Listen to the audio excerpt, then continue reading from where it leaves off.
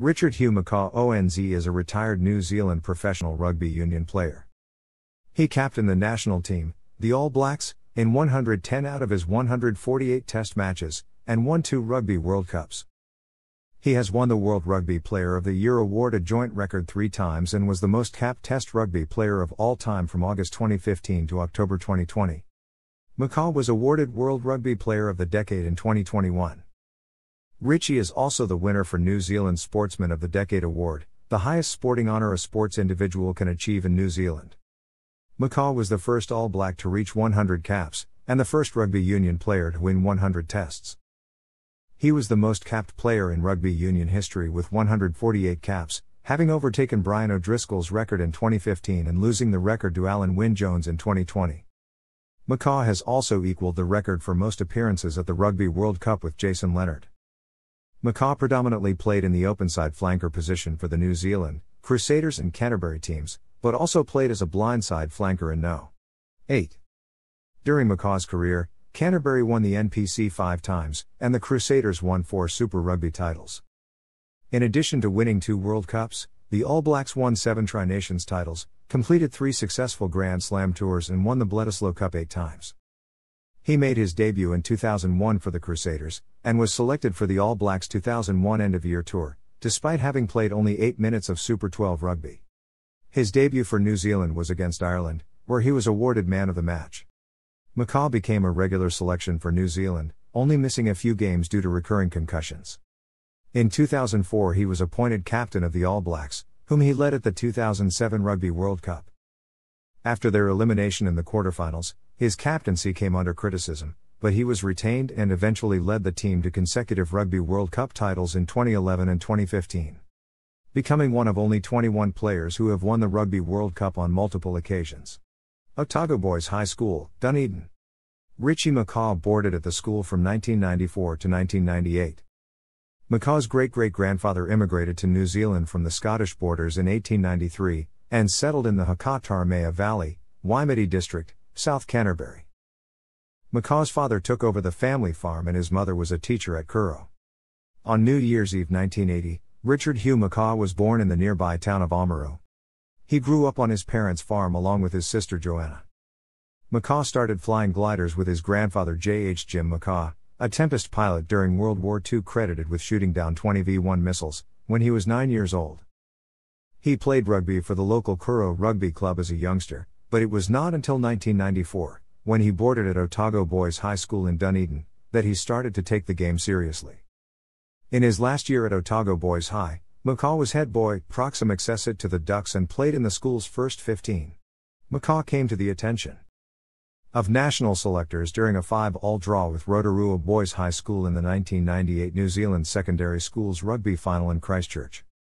However, he failed to make the New Zealand Secondary Schools team, losing out to Sam Harding, Angus MacDonald and Hale T-Pole. With Sam Harding moving south to study at the University of Otago, McCaw headed to Christchurch's Lincoln University to study agricultural science and pursue his rugby interests. He achieved all but 2 papers for his Bachelor of Agricultural Science degree before deciding to pursue his rugby career instead. He received an honorary doctorate in recognition of his sporting achievements in April 2012. In 1999, McCaw was selected in the New Zealand Under-19 squad, which won the World Championship in Wales. During that series, McCaw realised his All Blacks dream could be attainable. The following year he was selected in the New Zealand Under-21 squad and debuted for Canterbury in the National Provincial Championship against North Harbour. On March 31, 2001, he made his Super Rugby debut with the Crusaders, playing a few minutes in a losing effort against the Hurricanes. That year he only played twice for the Crusaders, both times as a substitute, for a total of just 8 minutes playing time. He did however play a full season with NPC champions Canterbury and captained the New Zealand Under-21s. Richie's paternal 4th great-grandfather was Seth Smith, who built large proportions of Belgravia and Mayfair in London in the 1830s, related through his great-great-grandmother Sarah Annette Seth Smith McCaw. Although the then 20-year-old McCaw had only played 17 matches for Canterbury, John Mitchell, the new All Black coach, selected him for the 2001 end-of-year tour to Ireland, Scotland, and Argentina. This led Josh Kronfeld, a former All Black open-side flanker, to criticize the selection, you might as well just give all black jerseys to everybody. The fact they picked guys off one NPC season is bloody incredible.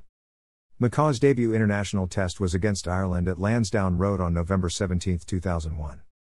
His first touch of the game resulted in a knock-on when he was hit in a tackle, and New Zealand were trailing the Irish 16-7 at halftime. In the second half, the All Blacks recovered to win 40-29, and McCaw was named man of the match, receiving a standing ovation at the post-match function. A turning point came in the second half when McCaw was able to steal the ball from Ireland, which led to a try to left wing Jonah Lomu. After the match, McCaw recalled the experience. "It was a hell of a stadium to play at, a real rugby stadium, a big crowd, something I'll always remember. Very special."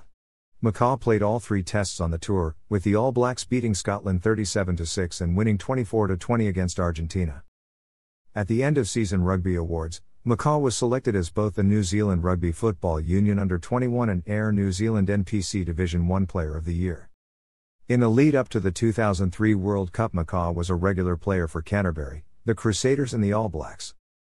In 2002 and 2003 the Crusaders competed in the Super Rugby final, beating the Brumbies in 2002 and losing to the Blues in 2003. The Canterbury provincial rugby team lost the semi-final to the eventual winners Auckland in 2002. McCaw and the other All Blacks were rested during the 2003 National Provincial Championship.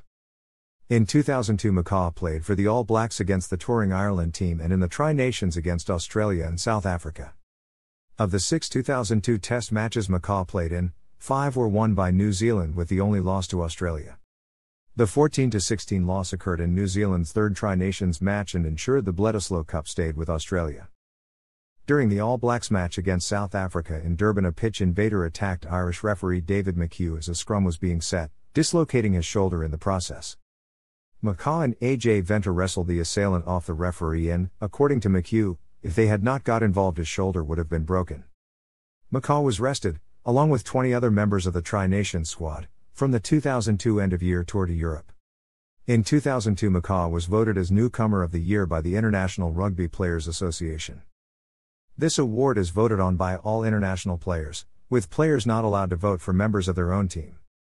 After another successful campaign with the Crusaders in 2003, McCaw was again selected as first-choice openside flanker for the All Blacks. In June he was involved in a narrow 13-15 defeat at home to England, was a non-playing reserve in a 55-3 victory against Wales and played in a 31-23 win over France. The 2003 All Blacks retained the Tri-Nations title, regained the Bledisloe Cup for the first time since 1997 and were ranked second behind England leading into the World Cup. McCaw was selected as openside flanker for the 2003 All Blacks World Cup squad and played in every game at the tournament. New Zealand won all their pool games and beat South Africa in the quarter-finals to qualify for a semi-final matchup against Australia. In an upset, the Australians defeated the All Blacks, knocking them out of the tournament. At the end of the season awards, McCaw received the Kel Tremaine Trophy for the New Zealand Rugby Union Player of the Year. The Crusaders finished as runner-ups in the 2004 Super 12 season, losing the final to the Brumbies. Following the World Cup, John Mitchell was dropped as All Black coach and replaced by Graham Henry. McCaw was selected as first-choice openside flanker and made vice-captain. In the first test against England he was escorted off the field after suffering concussion following a clash of heads with fellow All Black Xavier Rush. He was a late withdrawal from the second England test and then played 70 minutes against Argentina before again leaving the field due to dizziness. Still suffering headaches a month later, he withdrew from the rest of the home campaign and the 2004 Tri-Nations to focus on recovery. McCaw returned to captain Canterbury to the finals at the tail end of the NPC season. In November 2004 he returned for the All Blacks end-of-season tour to Italy, Wales and France. He was made captain at the age of 23 for the first time against Wales as regular captain Tana Umaga was rested. In April 2005, while captaining the Crusaders, McCaw again suffered a concussion. He was stretchered off the field 2 minutes into the game after attempting a tackle on Bulls prop Richard Bands. After the incident, McCaw visited a young boy in hospital who had broken his neck playing rugby and started to question whether he should be playing the game. Another paraplegic in the ward told him he had broken his neck swimming on holiday in Fiji, convincing McCaw that it could happen anywhere, and you may as well do what you enjoy. A month later, in May 2005, McCaw returned to training with the Crusaders and led them in their semi-final and final victories. McCaw returned to international rugby in 2005, playing in the 91-0 victory over Fiji before the British and Irish Lions arrived. He then played the first two tests against the Lions, including a record 48-18 victory in Wellington. The All Blacks defeated the touring Lions 3-0 in the series. McCaw was part of the successful Tri-Nations campaign and Grand Slam end-of-year tour. He missed the game against England after suffering his third serious head knock against Ireland. Despite his injury concerns, McCaw was shortlisted for the 2005 IRB International Player of the Year, which was won by All Black teammate Dan Carter. New captain McCaw leading a hawk-eye against France in 2006. McCaw led the Crusaders to the Super Rugby title again in 2006. In May 2006, at the age of 25 and after 36 test matches, McCaw was named captain of the All Blacks. His first two games as regular captain were against Ireland and New Zealand, while a separate squad led by Jerry Collins was named to travel to Argentina for a one-off game. McCaw started his captaincy with victory over Ireland and then mentored stand-in captain Jerry Collins in Argentina. New Zealand emerged as 2006 Tri-Nations champions and retained the Bledisloe Cup. A successful European tour saw comfortable victories against England, France twice and Wales. McCaw was captain in every match and after being shortlisted in 2002, 2003 and 2005 was named the 2006 IRB International Player of the Year. Because 2007 was a World Cup year, All Black management decided that a select group of 22 players, including McCaw, would undergo reconditioning by not playing in the first 7 rounds of the Super 14. McCaw returned to the Crusaders in the 8th round and helped them reach the semi-finals. New Zealand then beat a below-strength France team in 2 tests and won a one-off test against Canada. McCaw started on the bench for the Canadian match, with Reuben Thorne returning as captain. The Tri-Nations was shortened because of the World Cup, with each team playing the other 2 teams twice. Led by McCaw, New Zealand again dropped just 1 game, retaining the Tri-Nations crown and the Bledisloe Cup. 2007 World Cup. The 2007 World Cup was held in France, Scotland, and Wales. The All Blacks were in a pool that included Italy, Portugal, Scotland, and Romania.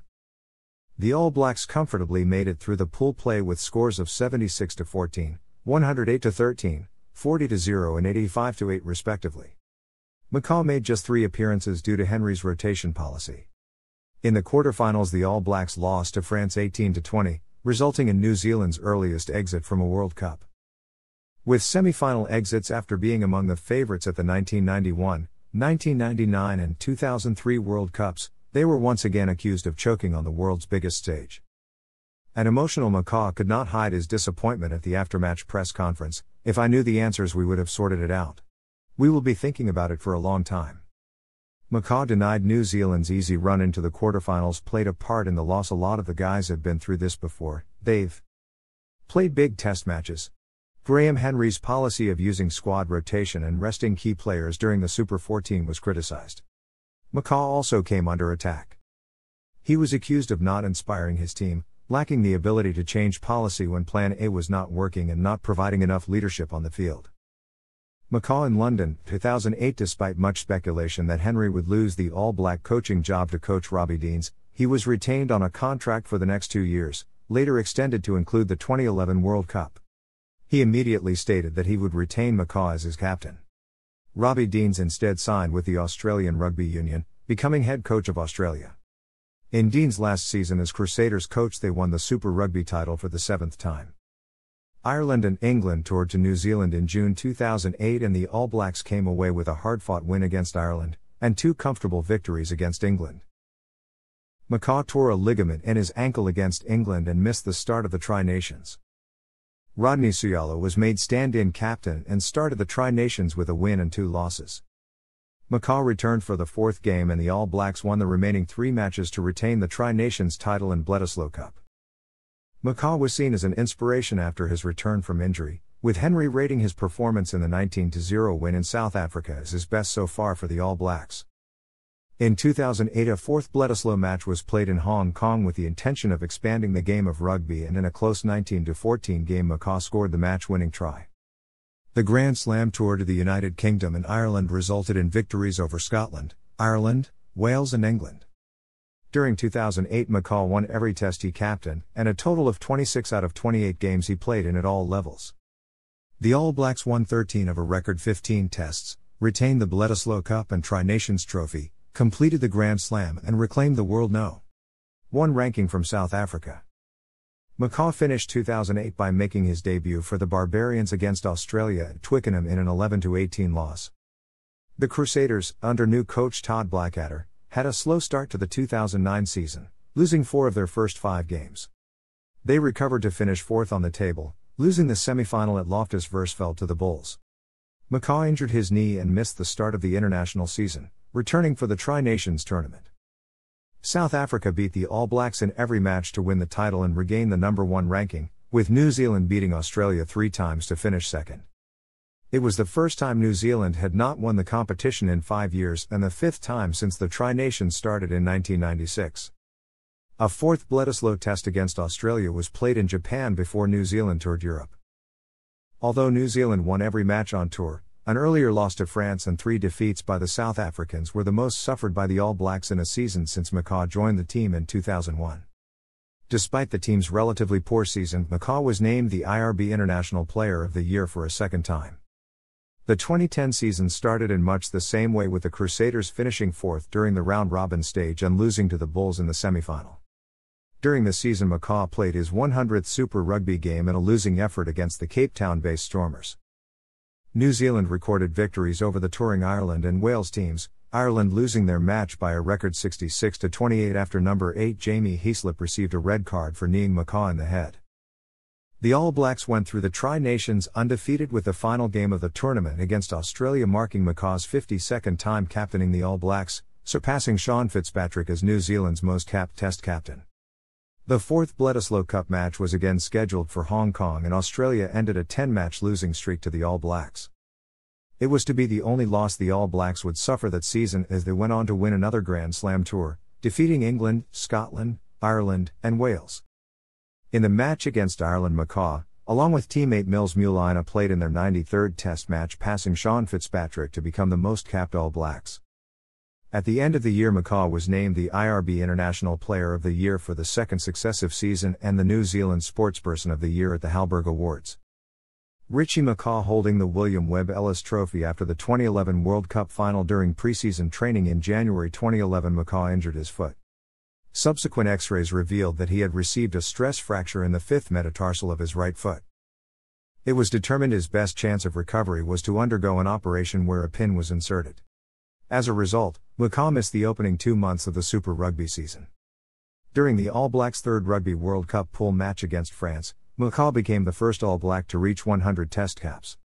However, it was also during this match McCaw re-aggravated his foot injury.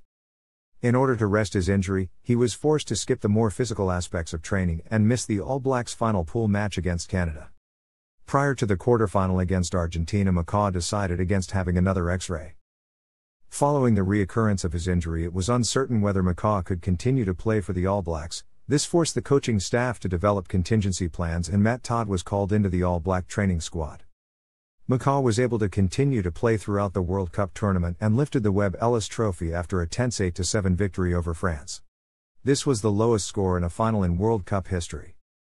After the final, the All Black coach Graham Henry stated, "He can hardly walk, and how he played today I just don't know," and he acknowledged the All Blacks probably would not have won without him. Following the World Cup, X-rays showed that the screw in his foot, necessary to stop the deterioration of the original injury, had caused a second fracture. The fracture again required a further operation. After the Rugby World Cup, McCaw was selected in the RWC Dream Team. This team was determined by public vote, with over 160,000 votes cast. In addition, for the 2nd successive year, McCaw was named the New Zealand Sportsperson of the Year at the Halberg Awards. Under new coach Steve Hansen, the All Blacks won 12 tests, drew 1 and only lost 1 test in 2012, as well as winning the new Rugby Championship with a 100% winning record.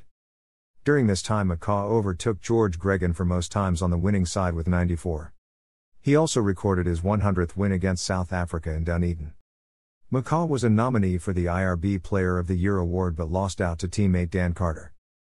In the first half of 2013, in order to rest his body and improve his chances of playing in the 2015 Rugby World Cup, McCaw enforced the sabbatical clause in his Nserfu contract. As a result, he only played the latter rounds of Super Rugby, and missed the 2013 French Test series. He later returned to captain the All Blacks as they successfully defended the Rugby Championship. During this campaign, McCaw equaled the record as captaining the most Test matches. McCaw subsequently overtook this record when playing in Japan on November 2, 2013. Following the All Blacks' victory over the Springboks in Ellis Park, McCaw has played and won at every major rugby test stadium. Along with Kieran Reid, McCaw led the All Blacks to a perfect season in 2013, winning 14 out of 14. McCaw captained New Zealand for the 100th time on November 22, 2014 in the end-of-year international against Wales. He is the first rugby union player to achieve 100 caps as captain. On August 15, 2015, McCaw surpassed Ireland's Brian O'Driscoll world record as the most capped rugby player when he won his 142nd cap against Australia in the Bledisloe Cup. He would go on to hold this title for 5 years until October 31, 2020 when Welsh captain Alan Wynne-Jones got his 149th cap. On October 31, 2015, McCaw captained New Zealand to retain the Rugby World Cup after a 34-17 win against Australia in the final at Twickenham. During the tournament he received a yellow card for foot tripping in the opening game against Argentina. On November 19, 2015, McCaw announced his retirement from rugby. Despite often being the captain of the team, McCaw only occasionally led the All Blacks when it came to performing the haka before each game. 11 times he led the Ka-made version of the haka, passing the role to other players for the Kapa o Pango haka. McCaw predominantly played at openside flanker, although he has played in the other loose forward positions of blindside flanker and number 8 for the Crusaders. The openside flanker binds to the side of the scrum farthest from the touchline and is usually one of the first players to reach a breakdown. In 2008, McCaw told the IRB, "My main role as a flanker is, defensively, to tie in with the back line to ensure that the defense works well. On attack I think my primary role at first phase is to look after our ball. You attack the back line and I'm usually the first person there to make sure we secure that ball. Thirdly, I put pressure on breakdowns and make sure I disturb their ball and try to turn their ball over." McCaw has been described as the best openside flanker of all time. He has been awarded the IRB Player of the Year a record 3 times and has been nominated on 8 occasions. When he received the IRB Player of the Year award for the 3rd time, former Australian Lock and Award chairperson John Eales described him as an outstanding captain, a world-class player and a role model for our sport. Along with Dan Carter, he is seen as one of the most influential members of the All Blacks. McCaw considers his ability to anticipate play as one of his most important skills. Australian openside David Pockett, who was also shortlisted for the IRB award, admires the way he reads the game as well as his ability to read the referee.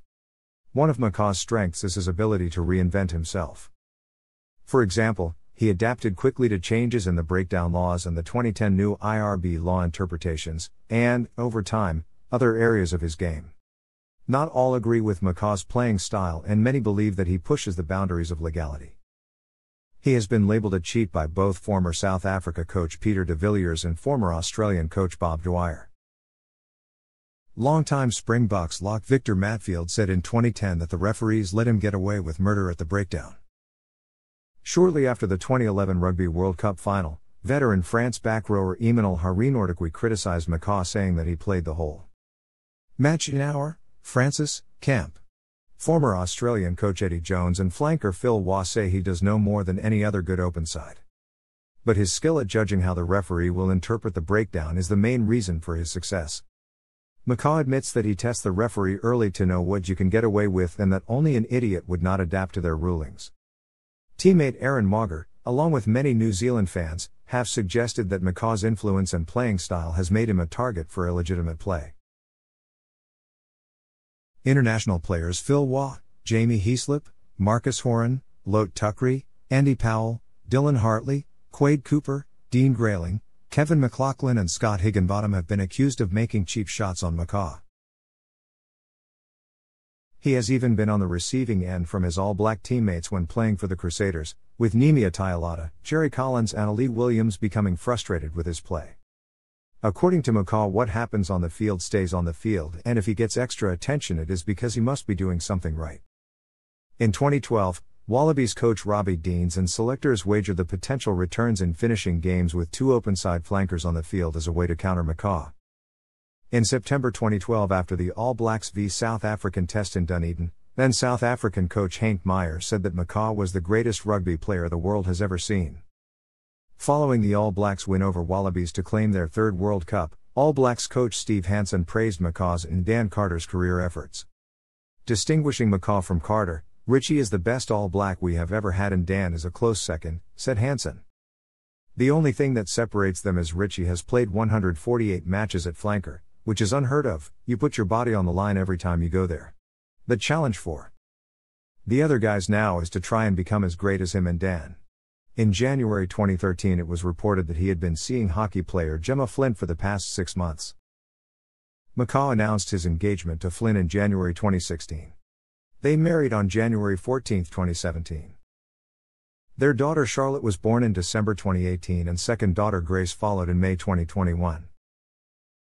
His other sporting passion is flying and he was made an honorary squadron leader in the Royal New Zealand Air Force in 2010 and was promoted to honorary wing commander in September 2016. McCaw was taught to fly gliders by his grandfather J.H. Jim McCaw, who flew more than 300 missions in the Second World War. In 2009 he convinced the head of the Discovery Network in Australia and New Zealand to do a show about gliding. They filmed McCaw gliding at Omarama on the extreme sports series Sportstar Insider, which was hosted by Australian former rugby league footballer Andrew Eddingshausen. After the 2010 Canterbury earthquake he auctioned a personal flying lesson through Trade Me to raise money for the badly damaged Hororata St. John's Church. He is also raising money for a young Samoan who broke his neck playing rugby and whose village was destroyed in the 2009 Samoa earthquake and tsunami. It was revealed at his retirement announcement in 2015 that McCaw would work at Christchurch Helicopters, where he is a director and shareholder, and was obtaining a commercial helicopter license. McCaw has since obtained said license and has continued working as a helicopter pilot. He flew several rescue and reconnaissance missions following the 2016 Kaikoura earthquake that struck the South Island. He also performed milk drops around rural areas of New Zealand while having an endorsement with Fonterra, in which his sister and her husband are dairy farmers. In 2010, McCaw and Dan Carter were on a $750,000 New Zealand dollars a year contract that saw them through to the end of the 2011 Rugby World Cup, making them the highest paid rugby players in New Zealand at the time.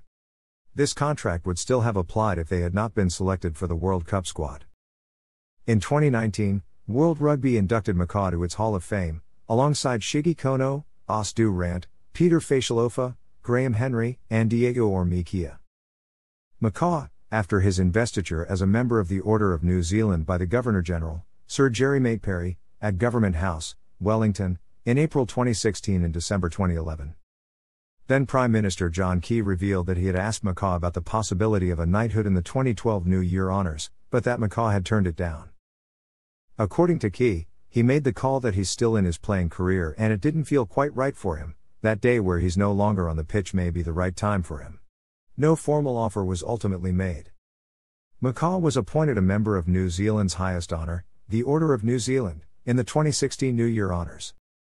The honour surpassed the knighthood he had previously turned down prior to his retirement because only 20 living New Zealanders can gain membership at any one time. Thanks for watching.